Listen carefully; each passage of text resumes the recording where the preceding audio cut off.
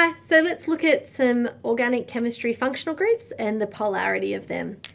So we've got alcohol, we have an aldehyde, we have a ketone. What's another functional group? Let's do a ether, a carboxylic acid, amine, and we can do an amide.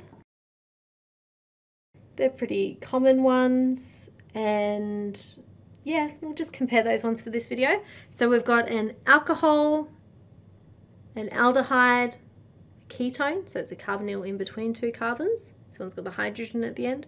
We've got an ether, we've got an amine, we've got an amide with the carbonyl and the nitrogen, and we've got a carboxylic acid. So the carboxylic acid is able to hydrogen bond donate and accept. So these are very polar. Okay. The alcohol can also donate and accept hydrogen bonds, so it's polar. The aldehyde is accessible. It can accept hydrogen bonds, but it doesn't donate hydrogen bonds. So this is less polar. Your ketone is less polar than your aldehyde because it's hindered by the adjoining carbons, depending on the structure. So there's a lot of other factors. These are just very simple drawings.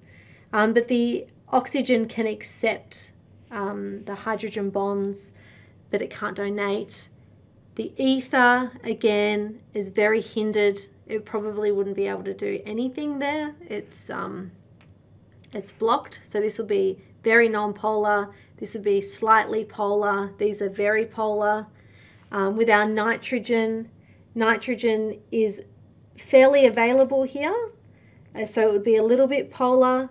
And with the amide, the lone pair would be tied up into the carbonyl a little bit, so there'd be a bit of delocalization. So this one here would be a little bit polar, but not as polar as the amine.